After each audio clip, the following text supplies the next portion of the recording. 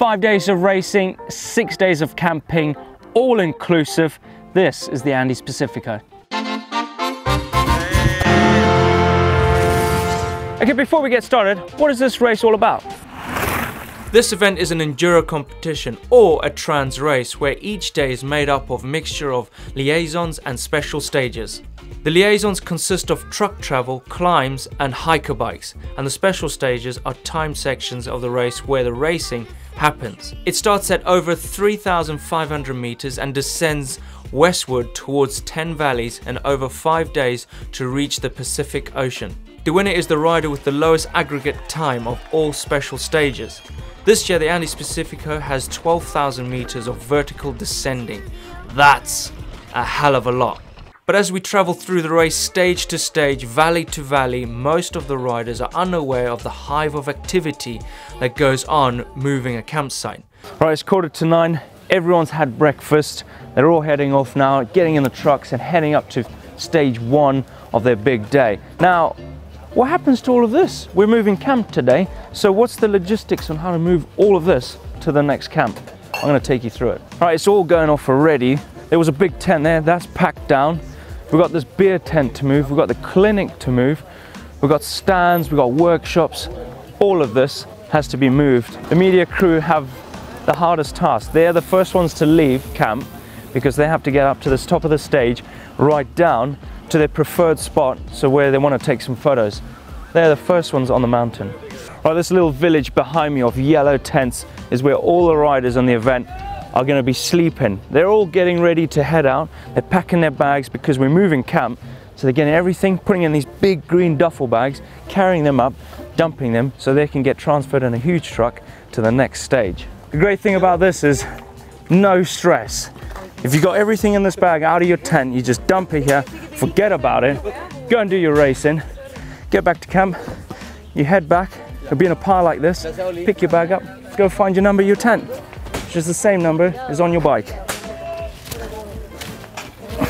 For me, it's number 12. Hang on a minute, there was a massive shower block here. I had a shower here this morning, it's all gone, it's just a muddy mess. Stuff happens here very quick because they've got to get to the next campsite so they can set it all up. And there's still boxes. It'll all get cleaned up. It all gets cleaned up. Okay, so there's 109 staff to the dot, but that's not including media. Now, you need somewhere to put all those people. And there's 158 tents that get made every time they move camp. Look at that, a city of tents. But what about all these tents? Who's gonna pack these up and put them in a bag? Because I don't like doing that. All the riders are ready. All the bikes are on the back, 4 bikes per truck, 4 riders in the cab, plus the driver. They're gonna convoy 40 trucks up to the next stage. And by the looks of it, they should have left 15 minutes ago. But you know, athletes, we're all run a bit late. Right, this whole convoy is led out by this beast right here. He's the kingpin of the thing. He gets all these 40 trucks to the right spot. Everyone follows in convoy with this. But before they leave, they've got to check each individual rider's number board on the back of these trucks so they can tick them off to know who's out there on that stage. 40 trucks carrying 120 riders.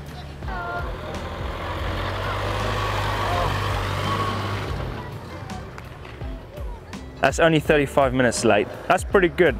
Could have been an hour. But athletes tend to run on their own time, and they don't leave camp without everyone in those trucks. Whilst the riders head out to their day of racing, it is time for us to head to the next camp and see how they set up the next site. 2.5 hours drive down the highway and you come to this campsite. This is campsite number 3, and it's an empty field. We've only got a few tents here, little ones there. You've got medical tent, another tent which I'm guessing is for the workers. And then in this complex right behind me is a shaded area, some green grass. They've got about 4 hours to get everything ready and built for all those riders that come off these mountains back to camp to freshen up. I see no showers. I see one pool that's the size of a sardines can that I don't think 120 people are going to fit in. There's nothing here. Where's the kitchen? It's not set up. 4 hours. See how fast they get set up. Hey, our bags! These are not the bags. These are the tents and the beds. So they're gonna set up all the tents right now, all up in here. There's gonna be a village of tents soon with all those beds. Right, little update. The medic is coming. Slowly but surely, everything's coming together. This whole campsite is gonna be turned into a small village. Exciting update. We're all gonna be using these throughout the whole time we're gonna be here. This is the ablutions. It's the toilets. It's now 3:05 in the PM and everything's starting to happen. The buzz is coming.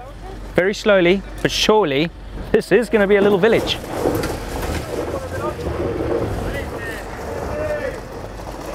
And the little truck nearly got stuck. Keeping this chaos organized is these lovely ladies that keep everything under control, from logistics to all the riders to everything that goes on and happening around camp. Without these ladies, none of this will be running smoothly. So let's talk about day-by-day numbers. 4 barrels of beer a day, 10 horses for the media, 400 eggs in a morning, 12 Chilean watermelons a day, 600 litres of water, staff in the kitchen 13 divided into 3 teams, 2 trucks to carry the whole kitchen. That's a hell of a big kitchen sink. The bag truck has arrived with the goods. Let's see if my bag's arrived. So what they're doing is they're placing all the bags out in numerical order. So starting from 1 all the way up to 125, which is a lot of bags. All those tents are looking good. They're coming together very nicely. So every single one of these tents has a number, and that's the number that's on your number board. So mine is number 12, so I'm gonna grab my bag and I go find my tent. Number 12 is somewhere in there. Set up tent, a bit like home really. Home from home, that yellow tent of mine. The major kingpin to this whole thing that fuels those riders when it comes off the mountain is the beer truck. Beer truck is this, the beer truck. And obviously when they're a little bit hydrated, they can grab themselves another bit of hydration, which is this beer, and it's free. How cool is that? Beer, beer, beer. Oh my God, beer, where is it? There it is. Beer!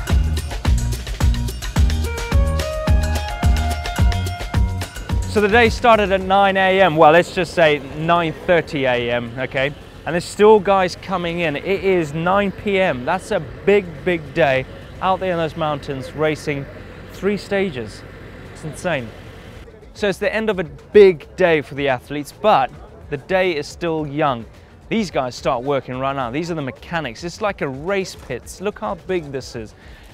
Everything gets done here. All the athletes bring their bikes. If there's something wrong with them, they come here, drop it off, they change stuff, they sort out their brakes if it needs bleeding, or if they snap a chain, anything that needs doing, these guys are at hand to give these athletes what they want to get their bike fresh for the next day. But take a look at this. It's a humongous setup. So there you go, it's behind the scenes on one of these massive enduro races like the Andes Pacifico. From the mountains, they cut all of this all the way down to the ocean side, to the Pacific, which is pretty insane. And you know what the most insane thing is? See all of this right now? Within less than 10 hours, this is all getting packed up and going to the next campsite. Thank you very much for watching this video. Hopefully this is giving you a little bit more of an insight of what goes on with a massive event just like this. There's a lot of dedicated people behind the scenes that you guys don't even get to see. You only get to see the athletes that race this race. If you like this sort of content, don't forget to hit that globe, to subscribe, because you're missing out on some rad stuff. And if you want to see some racing where Neil actually took part in this race, click just over here. Don't forget, hit the globe to subscribe and give us a thumbs up like, and I'll see you at the next one. See ya!